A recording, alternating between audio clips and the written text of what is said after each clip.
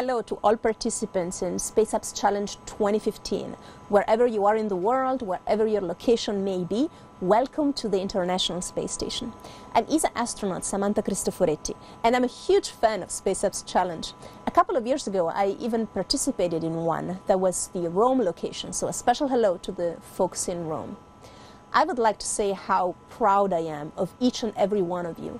You have decided to commit for a whole weekend your time, your talent, your skills, your expertise, your ideas, your creativity, and to put all that in the service, really, of the International Space Program and to help us tackle some of the challenges that we face.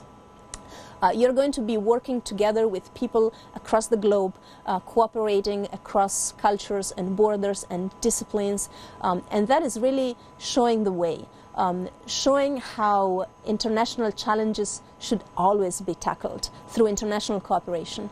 And that's what we do up here on the International Space Station, by the way. We are an international crew. Every day we face difficulties and challenges, and we work together to solve problems, to find solutions, not only among ourselves up here, but also with control centers across the globe. It's a huge international team that supports the International Space Station. So I congratulate you on your decision to participate in SpaceApps Challenge.